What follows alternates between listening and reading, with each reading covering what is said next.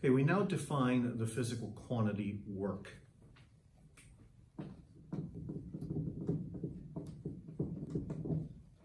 Okay, work, a physical quantity, is a mathematical definition.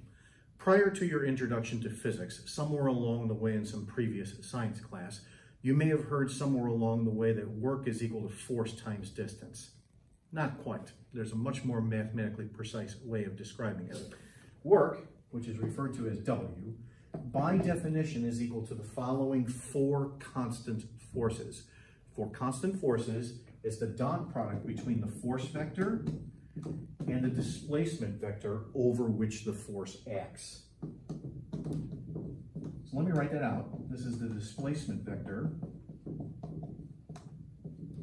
over which the force acts. And once again, as I said, this is the definition of work for constant forces.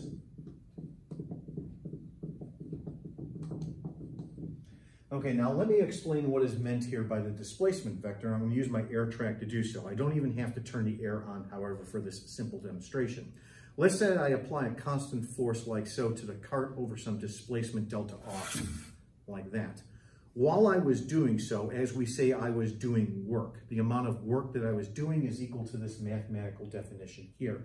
The displacement vector, however, is the displacement vector over which the force that I am applying acts. Now, after I let go of the cart, for example, like so, well, friction is still working on it as it slides across the surface. However, I am no longer doing work on the object because I am no longer exerting the force on the object. So the delta R there is specifically the displacement vector over which that force acts. Okay, now we do have here a new mathematical definition, this new quantity called work. So let's go ahead and check the units. Okay, the units of work are basically force times distance. So in metric SI units, this is of course primarily what we work in. In metric SI units, then we have force in terms of newtons being multiplied by the displacement here, a distance in terms of meters. A Newton meter, however, is given its own name. It starts with a J. You're probably familiar with it. It's what's called a joule. A joule is somebody's name, by the way, and it's spelled in the following manner. We just abbreviate it as a capital J.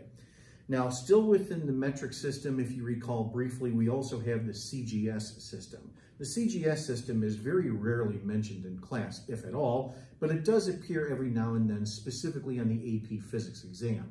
So therefore, I'm going to describe it here. And it is, by the way, in this context of work and energy, that this is essentially the last time that we're going to see the the CGS system. So now in the CGS system, if you recall briefly, force is in terms of dynes, and then we're multiplying that by a displacement in terms of centimeters. A dyne centimeter is also given its own name. It's referred to as an erg. There's actually a really easy way to remember it. It's kind of a silly physics joke. It goes like this. The dying centimeter goes erg, like so. That's the easiest way to remember what an erg is. It's a dyne centimeter. You know, as I was about to mention also a few moments ago, this is also one of the last times in which we're going to see the English or imperial system of units as well. In the Old English system, they of course get very creative when it comes to the units. If you recall, we have force in terms of pounds and then multiplied by displacement here in terms of feet. This is just somewhat cleverly referred to as a foot-pound and nothing more than that.